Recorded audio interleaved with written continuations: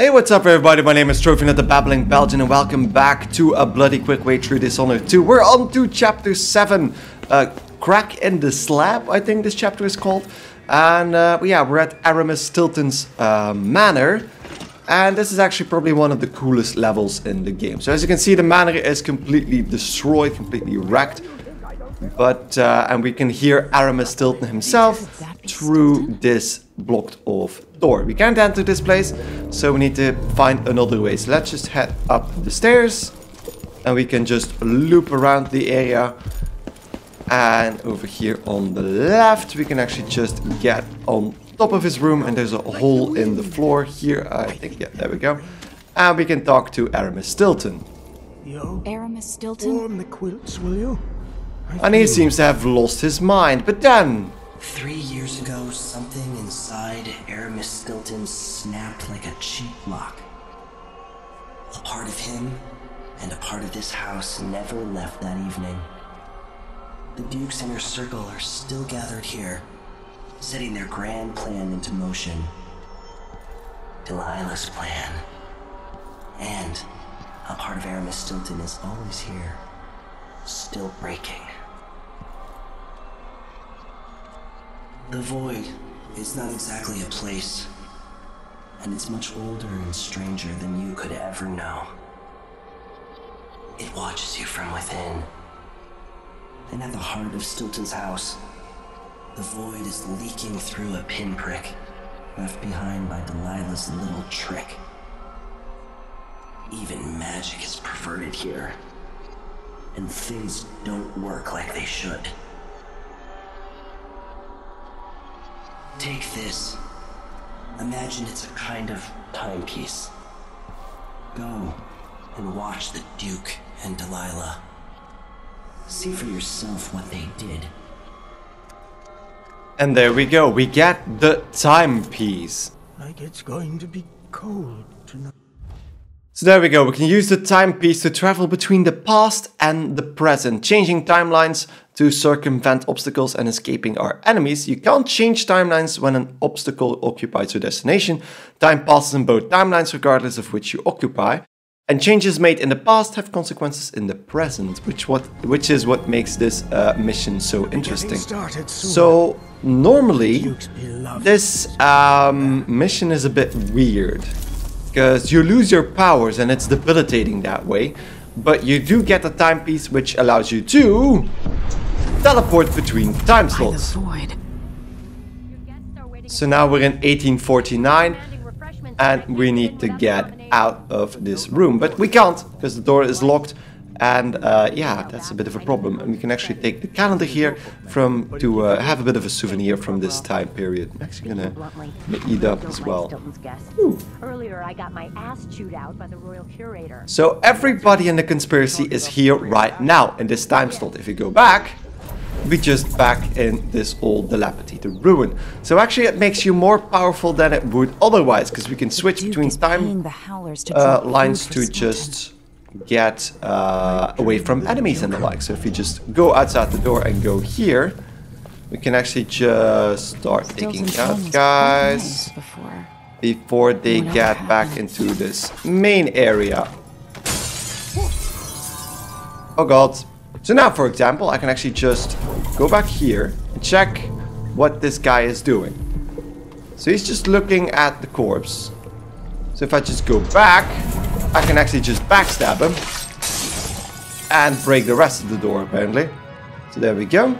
And then I think there's one more guy around here somewhere. No, there's not. So just to keep us safe, I'm gonna stay in this timeline and check out where everybody is. Because we're gonna use the timepiece as a bit of an easy way to stealth kill everybody, since we're not restricted by anything like that. And I think there's supposed to be one guy over there, but I think I was quick enough to just kill everybody off. So if the timepiece is black, you can't actually teleport because there's something in your way. So, okay, I'm just gonna unfold that again. So there's two people talking here. Might as well take them out because they're gonna blabber to other people otherwise. And there we go. Don't think there are any more enemies around here, but this door is locked, so we need to find the master key. The master key is, if I recall correctly, over here. Because this is, yeah, this leads back to the guard room. Present based on what I do here tonight. So this is an interesting room. You can actually get the key without alerting anybody. Just because of the way this is set up. I'm actually gonna do this bloodily, of course. So let's kill this guy first. And switch back to the timepiece. Go down. Unfold the timepiece. And then kill this guy off. Teleport back. And then check out where this guy is. He's just right over here. Is that everything? Because usually, yeah, there we go. There's the last guy. He just went through me. And there he goes. So the timepiece makes you pretty much unkillable. One of these guys had the key. I think it's this guy. Nope, it's not. Ah, there's the key. Didn't even have to kill anybody for that, but still. No half measures, right? And then we have a vault. We can actually get in the vault and the older time period. And but then we have a statue in our way where we can go back. And now we're inside of the safe. So we're inside of the safe just by cheating a bit. And using time to just go in and then go back. There's a bit of money inside of the safe as well. Along with bullets. And a fancy new upgrade for the gun, I think. Which is the ultimate upgrade for the gun. Let's swap that. And that drops down the statue. Which means that it's now broken off from its pedestal. And it can't be moved towards that wall. Which means that if we... Oh, wait a second. That if we go back... That the statue is still in its original place. Because it couldn't have been moved. And that's how the time period actually changes a bit. And then we get towards our next objective. Because I think that we can get... Yeah, we can get through here because there's a hole in the wall. Don't need any sleeping darts because I never actually use a sleeping dart. If you go underneath the desk... You can go back and now we're inside of this cage looking thingy. And we can go in here. Then, our next bit of puzzle is that in this room there's a bloodfly nest, but you can see kind of that the bloodfly nest originated from a dog corpse. So if we go back, we can see the dog lying here and somebody hasn't taken care of the dog. So if you just open up this boiler, carry the wolfhound and drop the wolfhound corpse in this thing, close it up and burn up the corpse, we can actually just go back. And that removes it completely. And it also allows us to read the code of the safe, which is 238. Go back again, and we can enter 238. Safe codes are actually randomized in this game. So every time you get here, the safe codes will be different. And that's 10 more coins. And then the door, I think, is locked. That if we just go back to the present, we can actually get over here, I think. Yeah, now we're in the open area, so I'm gonna have to be a bit more careful. There's a lot of guards here, but just keep in mind that I can actually just move back if I want to. There we go.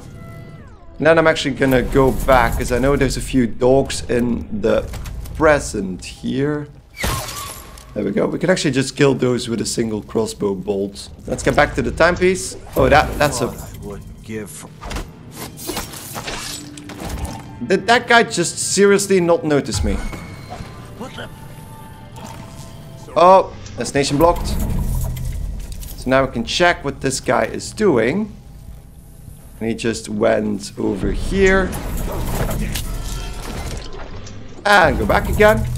Do need to be careful to not lose sight of what I'm doing here as well. Because there's, of course, a few things around here as well that might give me a bit of trouble. But still, I'm an all-powerful time gold at the moment, so let's just murder everybody. There we go. There we go, another veteran in the heart. And I think that clears out the lower floor. Now, we need to get to the upper floor. But I just want to take out the alarm. And the alarm is supposed to be... Oh. Wait, the wire did run towards here. Do need to be careful because there's more... Oh! Oh, right. we can actually get to Aramis Stilton's backyard already from here. Because we need to get to his backyard to have a little, not chat with him, but we need to find, oh, there we go. Security panel, rewire that.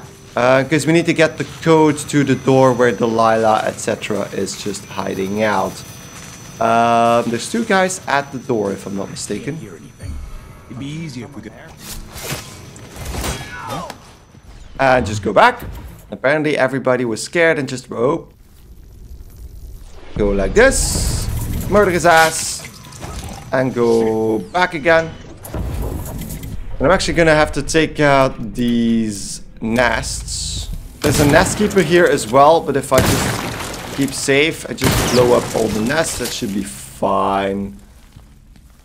So the nest keeper is just freaking out at the moment. And let's just kill this guy. Yeah, me again. And back away.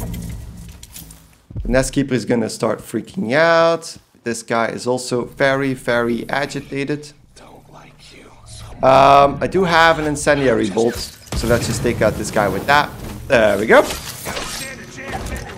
So that's pretty much everybody, I think. So I can just go over here and through the door that I want to go to the backyard. The backyard. So we have one soldier on the left in the past. Okay. Let's just do this. Get past this guy and go back. And there we go. So the easiest way to take care of the code. The code is right over there. The Grand Guard was But protecting Stilton back then. indeed. So if we just move to the present, we can see this place is still the shithole that it is. But it's also, I think there's a lot of hounds walking this area. Throw up on top of the dogs. I think there's about 3 of them. So if I just keep going up again and just air bomb the dogs, that should be fine. There we go. Another dog down. I think that might actually be enough. Because I don't need to go down. Because I just need to be here. Right here. Now we're right behind Aramis Stilton. So we can check out the study door, which is 471. And then you can actually take out Aramis Stilton if you want to. But we're not going to do that because Aramis Stilton is actually a pretty nice guy, as we're going to see in a second. So let's get back up. There we go. Back through the lower door. Where are you hiding? So there's actually a few ways you can actually play this. You could either kill him, which causes the mansion to go into the ownership of the government. Which makes the present also this lovely house. Because, you know, he's no longer there to just let it fall into disrepair, which means we actually get a lovely house in the present, which we can't do right now, but you could have done. But that also makes it more difficult because the present will be guarded with guards as well, which it is not now, which makes it easier for us to have a safe place to go back to every time. The other thing you can do is knock him out, which kind of has the same effect, other than he's of course alive. So Aramis Stilton is still alive, and that causes you to also have the fancy house in the present, but of course under the rule of Aramis Stilton. So let's get back and enter the code of 174, I think it was. It was 471, sorry, 471. And that just opens up the door and we get into some really weird shit. Things seem to be the worst here. The 2 times are overlapping now somehow. So we can be detected in this area, because we're kind of in the middle of time zones here, as you can see with the gray overlapping the normal colors. Welcome again to my house. Let's get this over with. So we have Kieran Jindosh, To attempt has never been done. Dr. Hypatia, Brianna Ashworth, and the Duke. If anyone has any doubts, set them aside now. This defies rational understanding. It's the frayed edge when natural philosophy crosses over into something else. Yes, I can feel it. We risk madness. The more I hear, the more I think this is ill-advised. Who wants to speak with the dead? If this Delilah really was killed or banished from the world, what if she's lost her mind? Delilah's stronger than before. The Duke and I have heard her voice, whispering to us. And now it's time So take your positions. So Delilah was still gone. She's dead. She's just gone into the void. And we know she came back somehow. And that this ritual has something to do with it. And also made her immortal. So nice combination there. So let's take a look at this. Behind the world. You can feel her power, can't you? By the stars. This is more exciting than any orgy I've ever attended. Wait! You can't really... Idiot! So Aramis Stilton is panicking and he's stepping a bit back outside of the circle. Here, returned And Delilah appears. from the cold, from forever. How curious. It seems to have worked. And there we go. My spirit is safe now, inside this thing. Luca, you must lock it away. I can still see the insides. One has become a stone, the other reforged and marked by the one whose eyes are black. Poor Aramis. I feel obliged to take care of him out of loyalty to my father. Wait.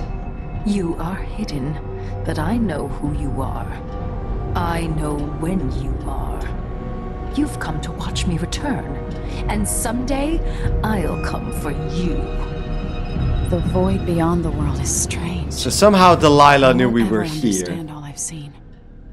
But she did put her spirit inside of that statue, and now that's gonna just play again, which we don't need to see again. So now we know that her spirit is trapped into that statue, and as long as it's still in there, Delilah herself, her body, is immortal. And it's also the ritual that caused Aramis Stilton's madness. So sadly, we're not gonna save Aramis Stilton, we're just gonna leave him to rot inside of this building. But yeah, now we can actually just get out. But you know what? On the way out, why not kill? This Why door not? was supposed to be closed. It was. So there's somebody on the other side that actually saw me right now. Hello. And now we can actually just, if I want to, just nip back into the other timeline, but I'm not going to, because everybody in the house is dead. So let's just enjoy this lovely violin while we just walk outside the door. Light pouch. That guard isn't getting here anytime soon, is he? No, he's not. So, there we go. Outside of the door. Look at this. We never saw the front. Okay, yeah, that's a good reason why we didn't saw the front. Because it's filled with guards and dogs. Which we don't really need if we're in the other time zone. So back to the present and let's get out of the district. So there we go. Let's head outside of the... Oh, nope. Oh yeah, right. Never mind. There we go. Going back down.